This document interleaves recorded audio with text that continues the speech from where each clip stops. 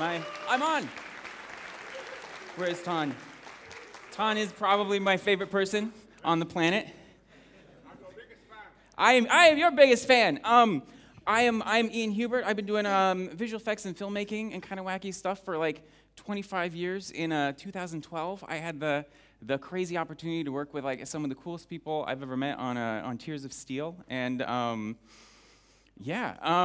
recently, like within the past couple of months, I've started making these little like lazy tutorial things because what's cool about thank you.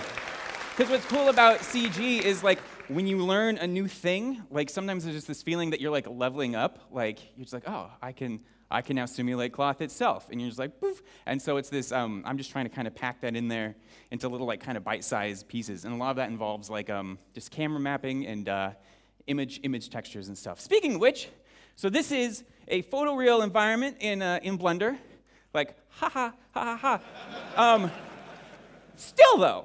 Like, photos are photoreal because they're photos. And I love image textures. And obviously, it's not all the time. Lots of people are making, beautiful animations or games with these cool styles where, they're not trying to go for photorealism. They're not trying to do, like, quick and dirty. But I work mostly in visual effects, where that is absolutely the name of the game. And they're really common. Like, oh, yeah. All of like those crazy cool iconic moments from 90s CG usually involve some sort of like, I think they called it photogrammetry at the time, maybe they still, I call it camera projection, projection mapping, all of that, but it's just, where you use image textures to try to like get a jump start on recreating something in the computer. And it's great because all the lighting and the textures and everything are actually baked in. They're not doing any, crazy path tracing or all of that, and like, look at that garbage can lid. It's just stuck on the wall. This thing is so low poly. In fact, I modeled it. It's about 65 polygons. Same with like the pod racing in Star Wars. That was they built the miniatures. They just put those pictures right on these low poly little environments. Or like this, obviously, Fight Club, so slick. The filmmaking and the craft is all so good. But any of you could easily do this on your laptop, like at this point, from like a technical aspect. And that's so cool. This is like the Windows screensaver like maze with like the little rat in it. And like you can see places where like it reprojected the jug back onto the jug kind of behind it if you frame by frame, or like there's this weird, it's showing me, let's see. All right, oh, here we go. Yeah, or like there's this place where this cable looks like it's kind of intersecting the floor. That's just like a problem from the stitching, where they were stitching the different photos together, and so they slapped this big fatty cable over the top of the whole thing. And it's like, and this isn't bashing on it at all. You pause any shot, any CG shot from a movie, and you can usually start to see the human seams, where it's like you look at any shot of a city, and you'll see the duplicated assets everywhere. And yeah, I don't know what's up with this random blue ghost truck. But yeah, this is all from the power of this image projection and like UV unwrapping, which is so powerful. Unfortunately, there is this guy, and he kept me away from UV unwrapping for like literally 15 years because it's like, you take your psychedelic quilt and then you wrap that around the donut and you export that into like Photoshop and you do your paint over and then you bring it back and you line it all up and you're like, oh, that's cool. You just take the thing and you just unwrap it. And this is I know this is CG 101. This is like first day. This is like, yeah, but that's why I love the import images as planes. In fact, is the person who created that here? Like, like it's such like an easy thing, but it's one face, it's one image. In fact, it's almost a finished wall because some philosophers have speculated that walls might be nothing more than just a single planar surface. All right, so we import it as a plane. We can extrude it a little bit. We can do it again. We can bring in a ground plane. I like to line up corners and edges because there's these microbiomes that exist in corners that are like hard to do in CG. You get that for free with image textures. Add edge loops, extrude some stuff. We're beveling. We're going to turn the lamp into a sun lamp. This is a Plunder conference. You all know exactly like how this goes. But this is a picture I took in my town, doing the exact same thing, just extruding it out, really low poly, edge loops, extruding. I like to add extra emphasis on the windows just because they're going to be high contrast areas. You can either make like the windows glossy so they're reflecting back into the environment, or set up like an image texture behind it so it looks like it actually has some depth. I'm going to project this at a slight offset because if you project straight on, you get that shearing along that axis, and then you can just copy and paste because it's all in the computer. And it's maybe wrong, but I've started stealing things from just places, coffee shops, and like out on the street. You set it up as the camera background, model some stuff, project from view, and you just have it. And then it's easy to get carried away, so I'm like, I'm gonna make this shelf, just slapping that all together. Pop, pop, pop, pop, pop, pop, pop, pop, pop, pop. And then there's this shearing, and so it's like, all right, we'll just reproject that bit and line it up with this little bit of wood down there. And it's like, this is maybe not great for like a featured thing, but if it's like a background, if you're trying to make a whole mall, that will totally cut it. In fact, anything cubic's really easy to unwrap. You don't even have to like do project from view sometimes. You just line up the initial vertices, and then you can do like edge loops and stuff, and it'll just all match. And then you just have it, and you can copy and paste it, and you can use that on like projects forever. Aw. So I worked on that shot a little bit more, and somebody asked me if I hand-painted the specular maps. And it's like, no, that's just plugged into the roughness with a little clamp there, so the darker values are reflected, which is, it's not always the best way to do it, but a lot of times it can get you a surprising far way of the way. I took this photo on vacation, and then later I wanted to make this environment, so I just beveled a cube and kind of lined it all up from the camera view, reprojected, and then you can relight it, and yeah, had a little environment, and check it out. My cable intersects with the ground just like David Fincher. Yeah. Relighting in post is one of the very coolest side effects of this process. Like right here, modeling it. I use it used to be called Blam, but now it's FSpy. It's the standalone program that like lets you line up the camera, and it's free. It's very cool. So you can recreate the environment. That's cool. And it's pretty easy to deal with occlusions just by sliding stuff around. But the coolest part of this is now you can literally relight your images. But the even cooler thing is you can set that as an emission plane and put other CG objects in it. And look, it's direction and specific lighting and reflections on CG objects.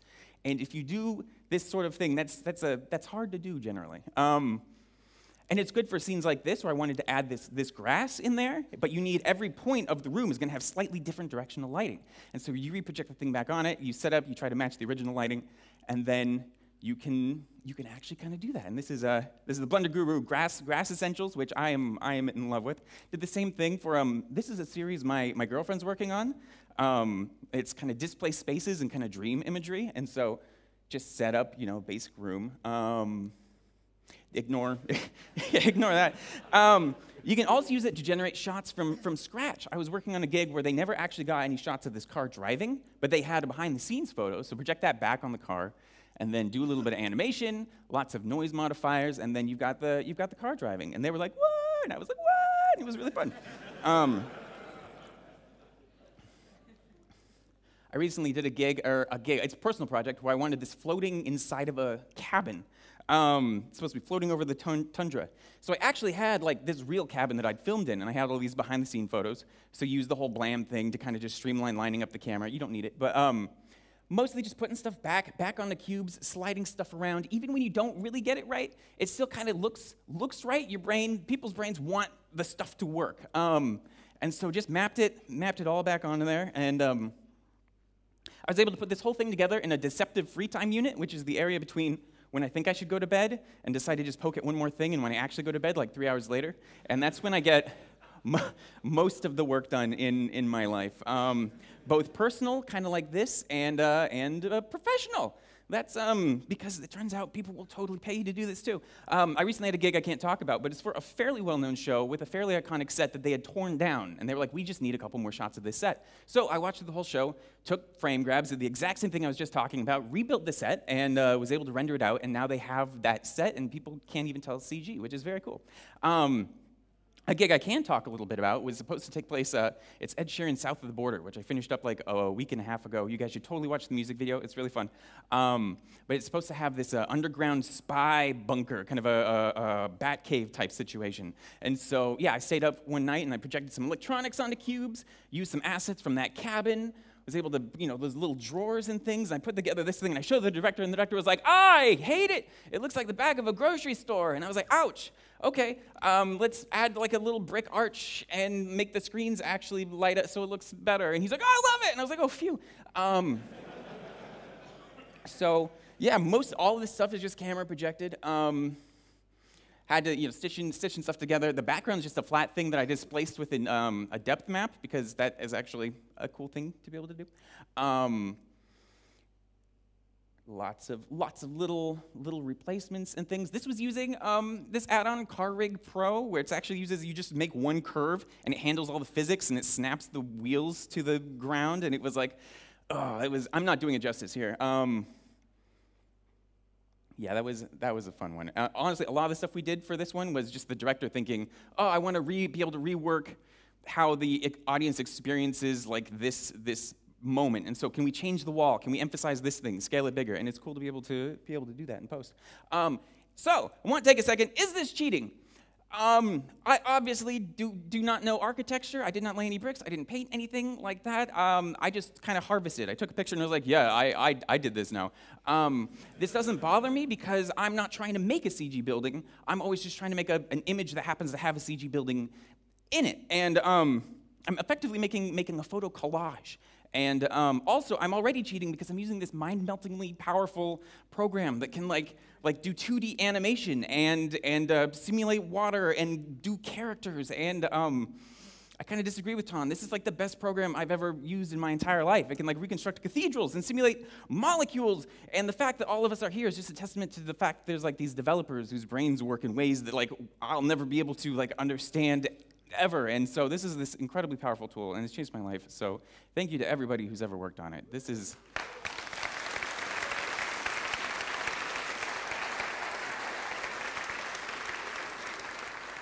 So I'm stopping for an additional sec because some of this is a little bit of an oversimplification. The technical stuff is not any harder than this. It really is. You can take stuff and just do stuff and give an impression of other things. But back in 2011, I did a talk kind of like this. Don't go look at it. But this guy came up to me afterwards, and he was very angry. Okay, well, he was actually very friendly, but he was like, he said I was holding out. He said I didn't explain why stuff I did like looked good, and I was kind of like, well, I walked through the entire thing, but that's because it isn't just putting stuff on stuff. It's an art, and let's see. Like Blender's this incredible tool, but because it's a technical tool, it's very easy to confuse the craft with the technology. And yeah, like just show me the buttons that you clicked in order to remake the thing that you made. But like, no, Blender's a legit art medium. It's the most versatile art medium like I've ever encountered. And art has very, very different rules. Like I can teach you all to draw just right now. You just you got your paper, you got your pencil, you click. I guess now it's a left click, isn't it? And and you make a mark on the page, and that's you can draw. And it's understood then that you're going to spend the next couple decades hating everything that you do as your brain tries to reprocess how you see the world, where you turn 3D forms into 2D shapes, capturing texture, expressing it with singular lines, and all of that. And as you work, you're actually rewiring your brain. And it's exactly the same with CG. Even if you're assembling stuff with libraries, it's still like passing through you. So first of all, here's the biggest thing I've learned over the past 20 years of like doing CG. This is a city I did in like 2002, and I modeled like 3 buildings, and I was like, that's enough for a city. Yeah, and this was using Boolean, so this carport here is just like 2 cubes in there, and I was like, nope, never need anything more than that. This is, it's so arty. Look at it. This is, Ian Hubert. Look at the vignette. So there's an electrical box. I was very proud of that, but obviously those pipes don't really intersect with those other pipes, which do intersect with the drainage, which is probably not very good for an electrical meter. And that was such a big hit that I just had 3 more disconnected electrical boxes in this one.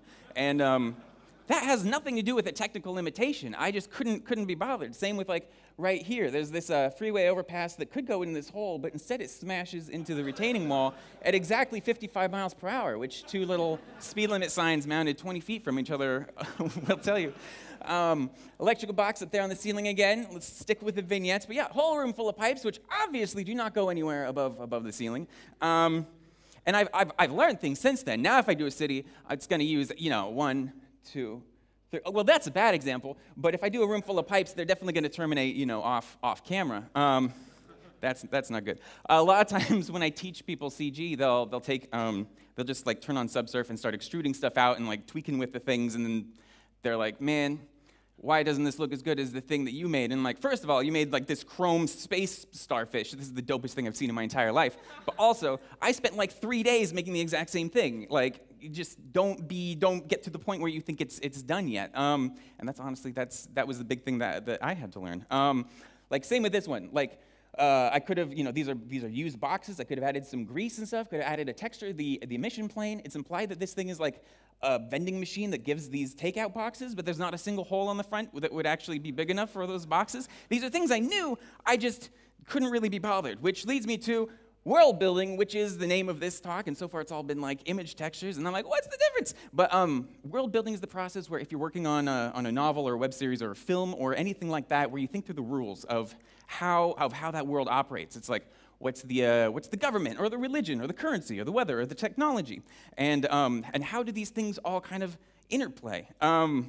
It turns out as soon as you start this process of thinking through all of that, again, your brain begins to rewire. And the coolest part about all of it is that it means you just can be constantly engaged in everything, because like every single detail, everything people say, every little mannerism that they have, details of architecture can all be clues you can kind of just like harvest. In fact, it's usually like the little inane things, like the dents on a doorknob, or like the patterns of like wet footprints walking away, diverging in a room, or like the buildup of oils on like a door where 1,000 people have pressed. And then sometimes you feel just like so incredibly sad for no reason as you're looking at all of these things, and you're like, why am I gathering all of these details? Why am I trying to store this in my head? What am I trying to like hold on to? What am I afraid of losing? And it means you just can't stop ever. And you're not the best boyfriend ever, but you're not the worst boyfriend ever. And you start looking at like the people closest to you, and you keep trying to hold them tighter and tighter. And you want to call it love, but you know secretly deep down it's probably fear. You know what I'm saying? 3D modeler's experience too. You start to model a thing, and then you go outside and you start noticing all these tiny little details everywhere of this thing. You see it everywhere, and you're stockpiling this new thing. You go back, you look at your model, you're like, fire hydrant, I have failed to capture your essence. You start to look it up on Wikipedia, like who first designed these things? Where was the first thing where was the first fire hydrant? Can I buy one? Like, you might think I don't own a vending machine or a half dozen beacons. You also might be mistaken. Or like reader boards. I absolutely love reader boards because it's like these awkward businesses. It's their one direct channel for communicating with the public. And like, who's talking? Is it the business? Is it the owner? This one, and this asset is free on Blend Swap if anyone wants to play around with it, because the only thing better than having a weird obsession is trying to share it to other people. This one's in my town. It said the exact same thing for 4 years, and you just get to watch it phase in and out of relevance like an old friend. This one's actually a little bit of a landmark in a nearby town. It's it's beautiful because it's like, that's the best thing about reader boards, is they're just return to dust. I did some Googling, going back in time. Like, what's an Elio pen? Delio pen. They sell T-shirts with this design on it, which has kind of made it a little bit too popular, kind of ruined it for me a little bit. But reader boards are a great way of expressing transition or exposition. Exposition is information that you think the viewer or the audience needs to know about your story. Oh yeah, oops. Yeah, this is inspired by unfortunate occlusions in Amsterdam, the weekday anal tours. So exposition, yeah, it's information you think the audience should know, and it can be like counterculture groups, spray painting, obvious slogans on conveniently placed brick walls in the background. It could be news anchors talking about only crimes relevant directly to your protagonist, or newspapers talking about exactly what's relevant to everything. Which can be kind of on the nose. I like it when it's a little bit more subtle, where it's like the audience has to try a little bit harder to kind of feel out the vibe of a thing. But yeah, you can start from world building with anywhere, like with newspapers. Like, you can make a personal wiki. You can go nuts. You can just keep thinking and adding all these little nodes that are connected until you've planned out the entire world. And maybe it'll make your novel better, but it's also just kind of fun. I like to go to coffee shops and do that. I've got a personal one on my website where I'm just like filling everything out, and it's good to get out and about. I like to go, listen to music and like carry a notepad and just kind of do doodles and stuff and like plan things out. Then you come back and you work on it in Blender, so you're using as much of your brain as possible. I always see such cool concept art, and I always think, man, I want to have to make concept art. But it turns out the fastest way for me to think is actually mocking stuff up in Blender, because you can just rotate, scale, flip, copy, paste, and all of that instead of like committing ink into a page. I draw a lot, and I never have anything to do with it, so I put them all here. Okay, so I was the visual effects supervisor on this project called Prospect, which is a short film. I think it's on Netflix in certain regions now. It's really fun. And whereas most projects, I show up and like the day before, the art team shows up with like gray paint and like a bunch of 4x8 wooden panels, and they paint them and hot glue like motherboards on it. I'm like, it's a spaceship. These guys rented a warehouse, and they spent like 7 months designing everything from scratch. They designed all the sets on CAD programs, cutting them out on CNC machines, put them together like these giant puzzles. They designed their own fonts. They built like actual full-size spaceships and stuff. Everything was dirty. I made this shot full CG, and then they actually built this foreground bit in real life and filmed it with their custom lenses just to add realism.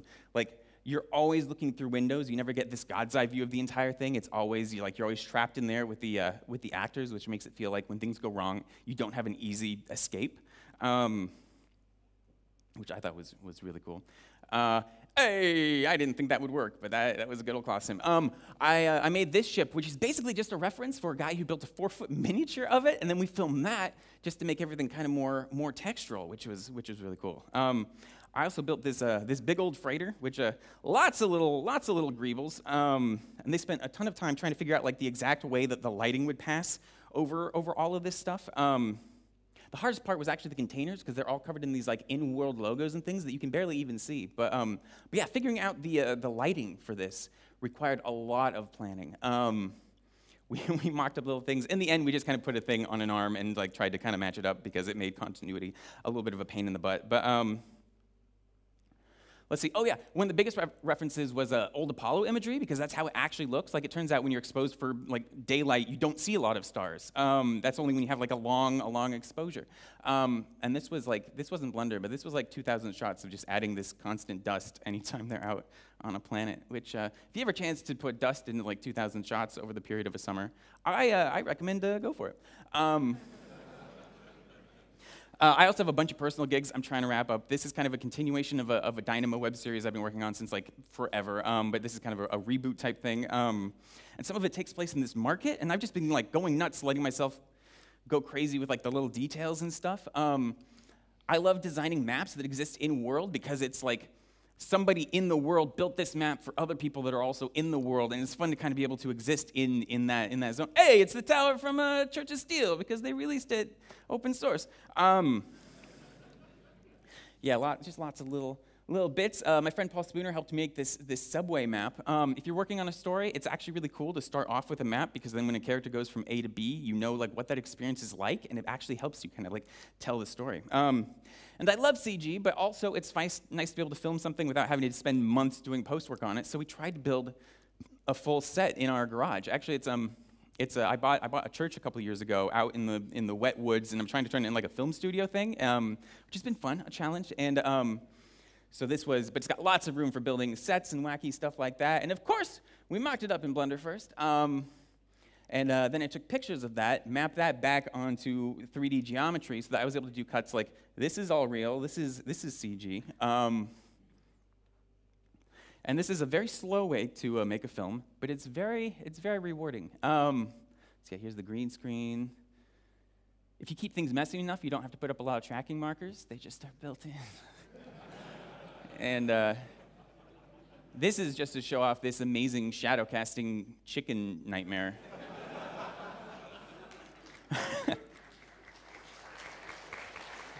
Oh, thank you. This is fun, because you'll notice we built the entire back of the set, and that means we're able to film all of the close-ups and stuff and 90% of the footage without any CG. Then we just back up, and we're able to fill in that in-between area after the fact really quick. Kind of same with this one. I built this fake fire escape type thing going on right here, and yeah, and he barely includes any CG, so we're able to do this like really quick. You can see behind his head, there's still definitely a reflection with some trees, but I know a CG guy who's going to deal with that. I just haven't wanted to do it yet. So making these lazy tutorials has been. Model a moth in a wings down position. Moths are pure chaos, so don't stress too much. Add a base key and a new shape key and put the wings up. Add a key. and a noise modifier in the graph editor to make the wings just go nuts. Duplicate the moth, offset the noise modifier, and again, exactly 6 times. No, I don't care. Make the moths a new collection. Moths! Make an emitter object and give it a particle system. Have all the moths start on the first frame with a good lifetime. Have it render as a collection. Moths. For physics, select Boids. Oh yes! Turn the mass way down. Look at that. But can we teach them to love? Make a lamp.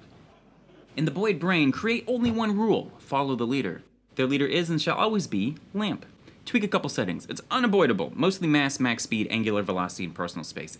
Oh yeah, it's a pain, but no one gets into moth wrangling for the adrenaline. Hey, check it out. They like the lamp. Now that you have this, put them anywhere. You can make a lazy scene and add moths, and people will be like, wow, you even added moths. And you'll be like, yeah, I did, and I taught them to love. Moths add realism to anything.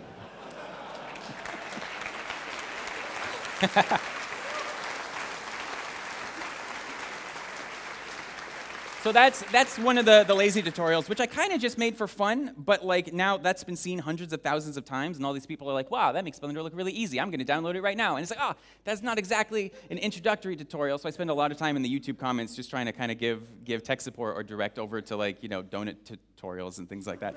But like this image right here, it was kind of a throwaway image. I just made it because I needed a demo for the end of the tutorial. But like I had that lamp growing up, and the reason it's on this grassy hill overlooking the city is like I'm trying to channel Gasworks Park, which is this place I spent a lot of like cool summer nights, or conceivably Kiki's Delivery Service.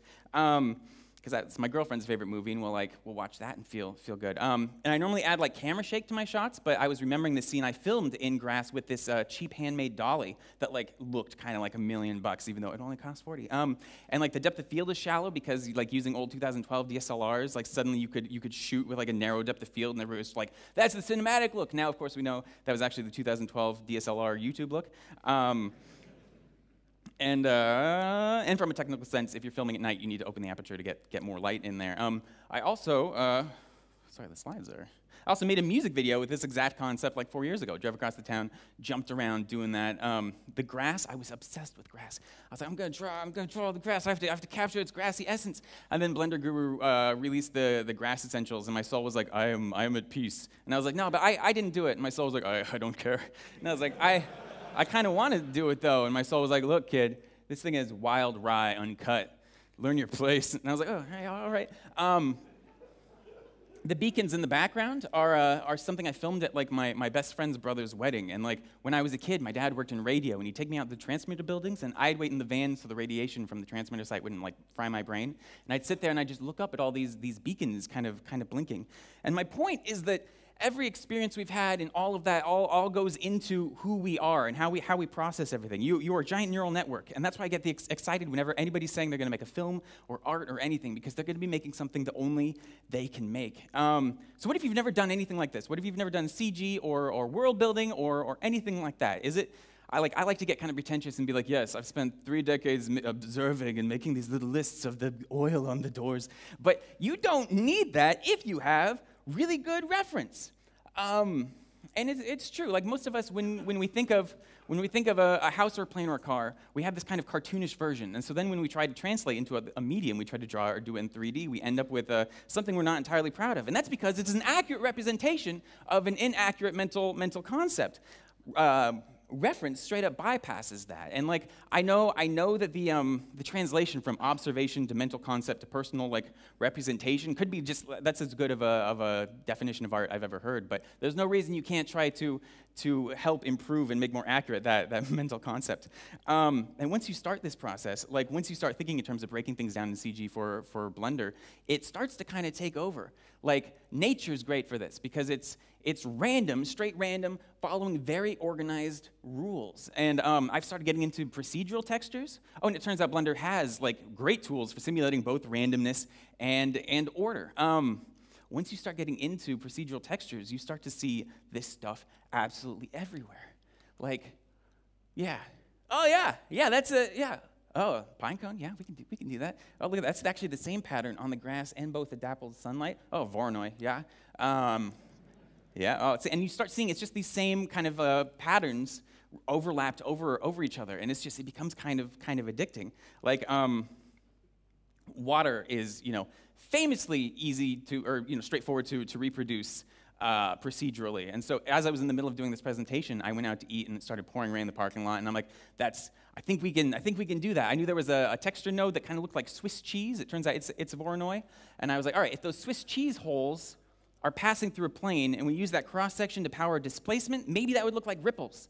And it would be kind of weird that the ripples get big and then, as the cross section goes through, gets small again. But if we go big enough, maybe we can capture kind of the essence of that thing. And this is nothing compared to actual procedural artists. This is like a fraction of a percent, but it's like I'm just getting into it and I'm really excited. So that's I've shown it to you. On the same note, traffic. As long as everything's moving at the same speed, it's really easy. But I was like, all right, I got this. So I tried to do a physics sim, and it was. Oh, so many casualties. So I tried to do the same thing with everything constrained to one axis, and all the traffic kept backing up, and cars were trying to go, but there wasn't room in the intersection, so everybody was getting angry, and then I was like, oh, wait a second, I've simulated traffic too well. I actually had better luck with this dark spaghetti, where I did this, and then I just took this Boolean to a little cross-section there, just for trying to capture the essence. And it turns out, it doesn't look good, but the concept's kind of fun. And once you start kind of thinking fourth dimensionally, the whole traffic thing kind of makes sense. That one doesn't have a successful representation yet because I haven't actually figured out traffic. Same with Greebles. Everything technologically complex on a mass scale, you can kind of abstract that, and then people are like, oh, that looks like it does a thing, like the outside of a Star Destroyer covered in all the little doobly bits. Normally I make all of my own stuff, but I saw some NASA models for sale, and I was like, oh, look, that's just a Greeble cube with a rocket coming out of it. Oh, I love it. And that, obviously the rockets, I UV unwrapped. No, I didn't. I set up these little vertices there so that the generative box mapping that I used to swear by back in my last talk in 2011 would know where the boundaries are. So don't listen to anything I say because that's don't do that. So that's basically it.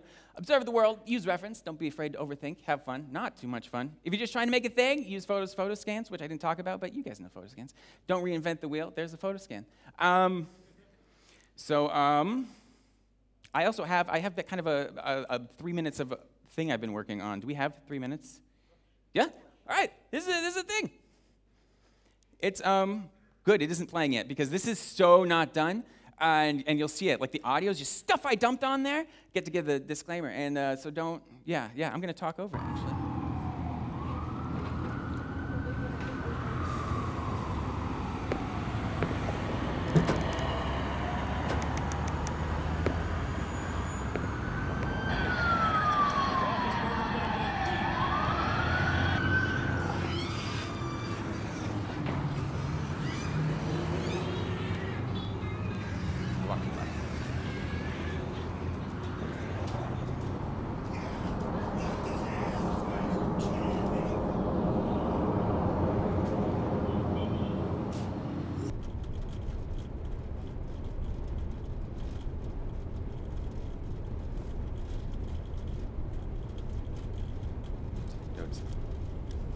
You can hear me directing. It's about to get real. Look down. Bend to look. Birds! Look again. There's gonna be birds. Cool.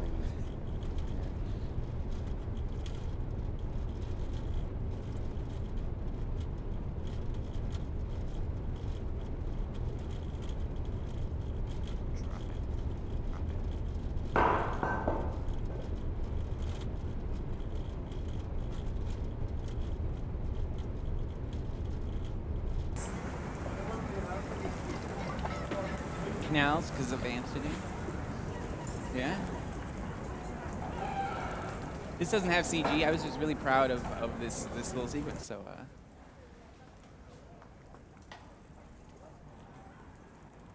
Look at that. It's like little sparkly bits. Oh yeah. I used sandpaper and I just scraped a piece of plexiglass.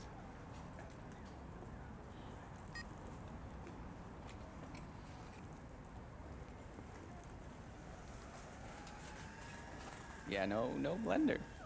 That maybe wasn't a good idea, Ian.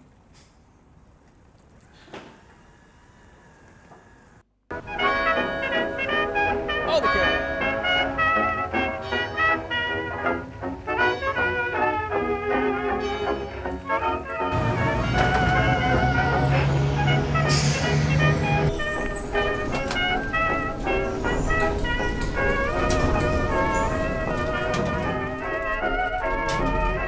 Hey, merchant. No, Floorhead wants to see you. Come on.